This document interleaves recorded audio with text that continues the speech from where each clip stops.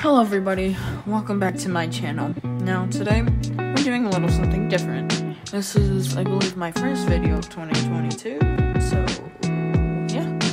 And I thought I'd start off the new year with something a little different. We are doing a top 10 favorite showa kaijus from the Godzilla franchise. Now, keep in mind, I am doing the Godzilla franchise. I'm not counting Daimajin, however you pronounce his name, or anything like that, but I am counting pretty much most Showa Toho movies, because if you didn't know, pretty much all the Showa Godzilla movies, and movies that don't include Godzilla, but they're still kaiju movies made by Toho in the Showa era, are actually connected with Godzilla, which it's kind of confusing, but you know. My number one is obvious. Oh, yeah, sorry. Anyway, so my number one is probably, and this is not gonna surprise anyone, but it is Mechagodzilla. The 1974 and 1975 Mechagodzilla. I think it's my favorite version of Mechagodzilla of all time. It's such a cool design. I love the spinny hand rockets. I love its roar. I love its design. I love how it can literally overpower Godzilla in, what's his face? King Caesar. He can, take both of them on at the same time. I mean, he lost, but he held his ground, oh my gosh, this is no surprise to anyone, but he is, one of my number ones. And keep in mind, I am doing Showa. I will make separate lists for Heisei and Millennium and the new era. Don't remember what the new era is called. Yeah. And number two, again, this is probably no surprise, but it's Mogira. The Showa Mogira from the incredible film The Mysterians. And you could probably guess this, noting that Mogira is sitting on my desk right here with for my videos, and I don't know. A lot of people prefer the Heisei Mogira, but for some reason I really enjoy the Showa Mogira. I don't know what it is about it, but I love its lasers. I love its design. Some people will think that it looks kind of dumb, and I will admit the color scheme's a little strange. But this is the 50s when this was made, so. But still, absolutely love Showa Mogira. Probably I love the kaiju so much, or the mech, is because I enjoyed the movie Mysterians so much. Now, at number 3, I put these guys in the same list. It's Sanda and Gyra from War of the Gargantuas. Like I said, yes, it's part of the Godzilla universe, the Showa universe to be exact. So, the, Sanda and Gyra, the Gargantuas, all that stuff. I really liked War of the Gargantuas, even though I did watch the American cut, which leaves out a few important details, but I still really enjoyed the film. I liked their design, even though some people don't. I really think it's interesting that it's actually technically a sequel to Frankenstein vs. Baragon, which is really surprising to me. How technically Sanda and Gyra are the children of Frankenstein. Yeah, I really like the movie Frankenstein Conquers the World, or Frankenstein vs. Baragon. really good Godzilla film as well. Well, not Godzilla, really good Showa film as well. Anyway, at number 4, we have Godzilla.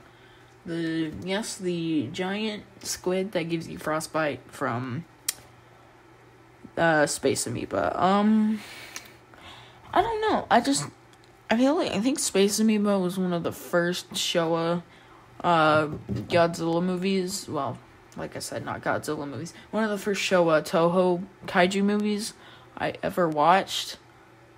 And I don't know, it has the nostalgia advantage, and I just really love its design. I love its roar. I think they killed him off too quickly, to be honest. I also really enjoyed Space Amoeba. I loved the final fight and all that stuff. At number 5, I can't believe I put him in 5. It's King Ghidorah, the Emperor of the Cosmos, as they call him in the movies, or Monster Zero, or whatever. And yeah, I mean, this comes to no surprise. I mean, he's King Ghidorah. I mean, come on. I mean, I love his scenes in both of his movies. I love the way he just flies over the city, shooting his beam. Like, when he's shooting his electricity at the buildings, they made it look like he could really, demolish a city in a matter of minutes. It was insane to me when I first watched it.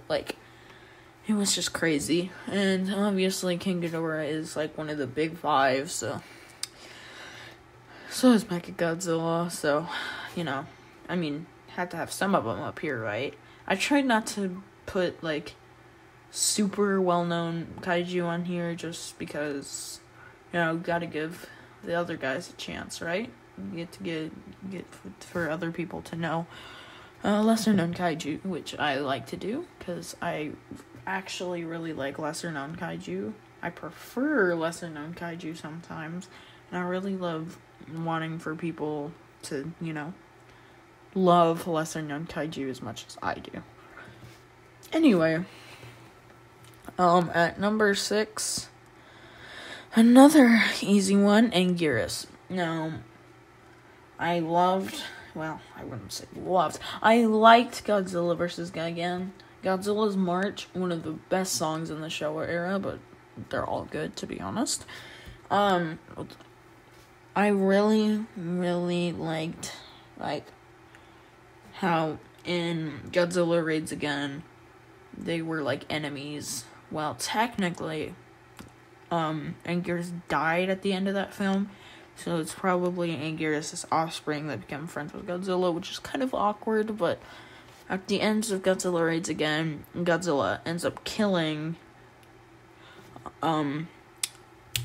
Anguirus, where he pretty much burns, so he's dead. Pretty obvious.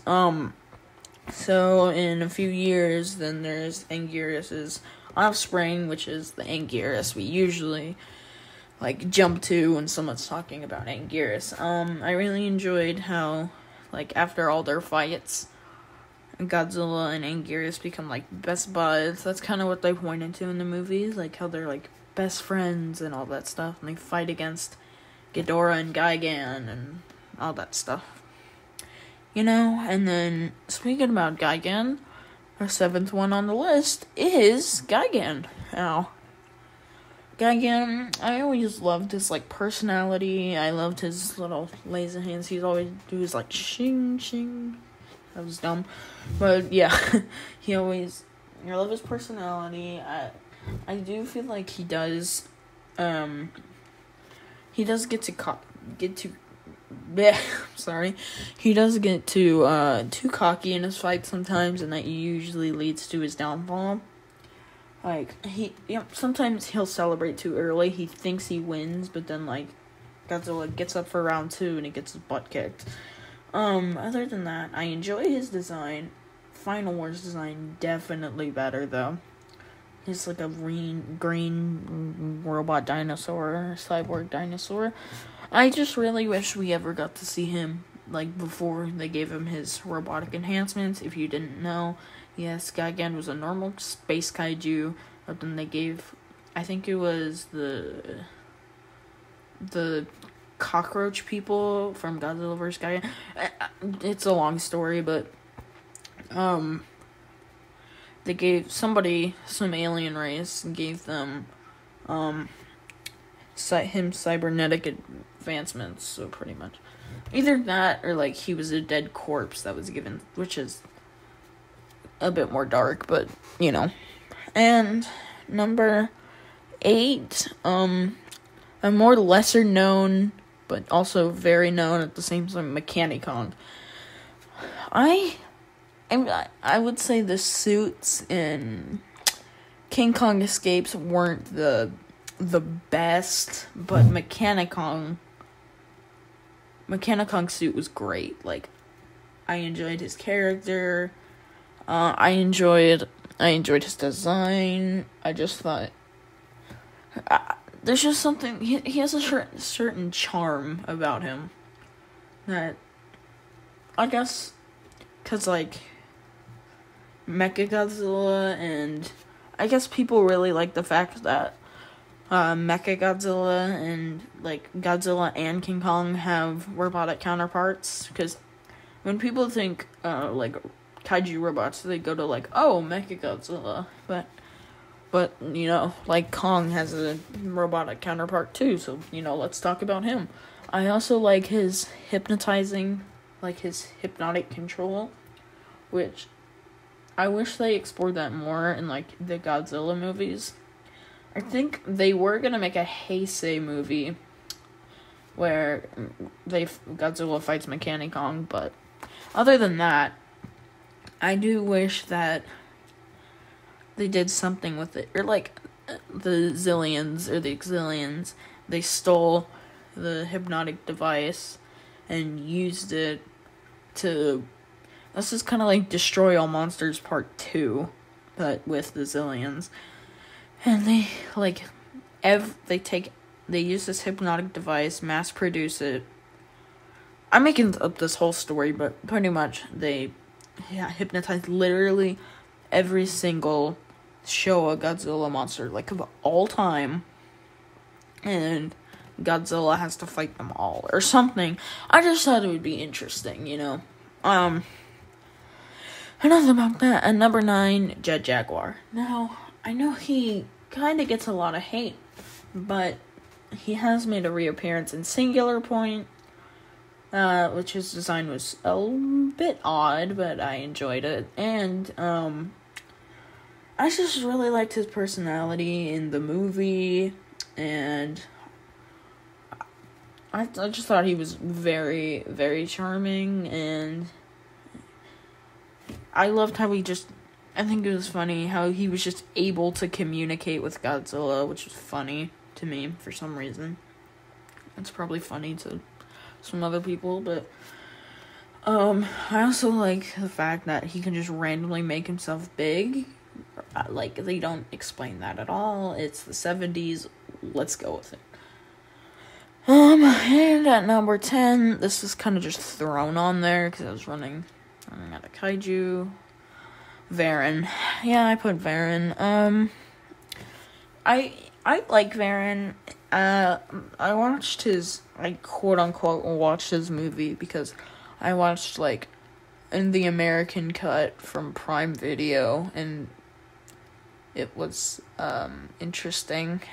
There was, like, so much cut out. They got rid of his roar. I think it was called, like, Varan Monster of the Deep or something like that. It was kind of bad, but I really liked his design. I liked how his spikes lit up. Like, his design was very good for, like, its time period, you know? Like, back in, like, black and white. I think his design looked better than the Godzilla and Godzilla Raids Again. And now for some honorable mentions. Frankenstein from Frankenstein vs. Baragon. I know people are gonna be like, what? He looks so ugly, but, like, I really enjoyed his movie. I thought his character development was interesting. I loved his fight with Baragon. I liked his regeneration powers, and I enjoyed that Toho kind of brought him back using War of the Gargantuas. Second, honorable mention is Megalon from Godzilla vs. Megalon. Now, I really enjoyed his design. I liked his drill hands, and I liked his little, like, bombs he could shoot out from his mouth. I thought that was interesting.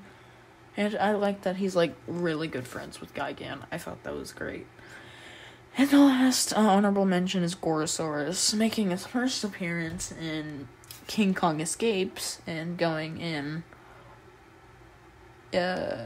Destroy All Monsters. I really like his design. I think he's, like, a realistic kaiju. Like, if kaijus were gonna be real, that's what they would look like. Just, like, oversized dinosaurs.